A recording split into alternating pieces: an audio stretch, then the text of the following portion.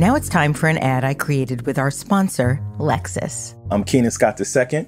I am now officially a Broadway playwright, and I'm a hybrid artist. I'm an artist all around. Keenan is a TED Fellow, and his play, Thoughts of a Colored Man, will be the first new play to debut since Broadway shut down over a year ago. I talked with him about how empathy guides all of his work. My first love in life was drawing and painting.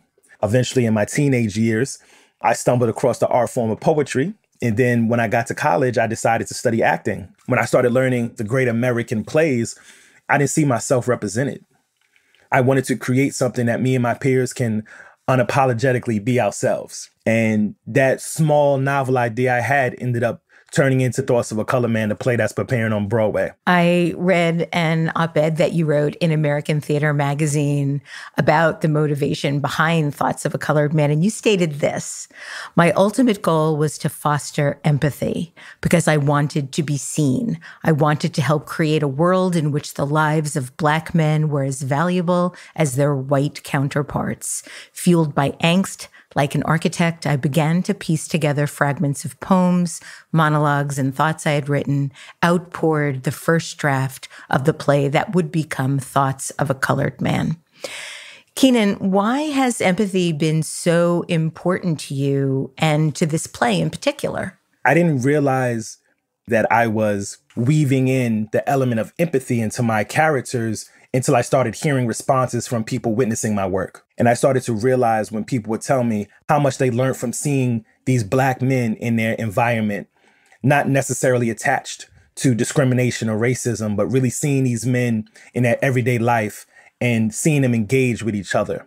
So very early on, I knew empathy was very important for me in my work, because I would hope that if anybody read anything from me or saw any of my productions, they learned a little more than they knew before they came in that door. So they might look at that young man sitting at a bus stop a little different. They might look at that grocery store worker a little bit different. They might see that man that's riding on the train with them just a little bit different. So empathy is very important for me. And I think it's very important for us just as human beings. How would you define empathy? Empathy for me is the understanding and care for something or someone that's unlike you.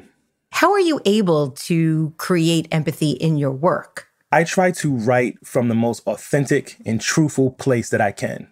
And being truthful in my work doesn't mean that my characters or my stories are going to be perfect, because they're not. We're not perfect human beings, right? So I don't create my characters to be perfect. I create them to all be flawed.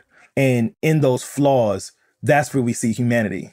What is your advice for people trying to develop a greater sense of empathy? Try to surround yourself and talk to and immerse yourself in situations and things that are unlike you. There has to be an effort put in to building empathy by taking yourself out of your comfort zone and out of your own personal community, whatever that community is. And I think once that door opens, it's such a beautiful, beautiful thing to be able to open your mind and your spirit to things that's unlike yourself. Lexus also believes that empathy emerges when you focus on people and leads to innovation. The Lexus LS was inspired by humans and engineered to a higher standard, the human standard. Visit lexus.com/LS.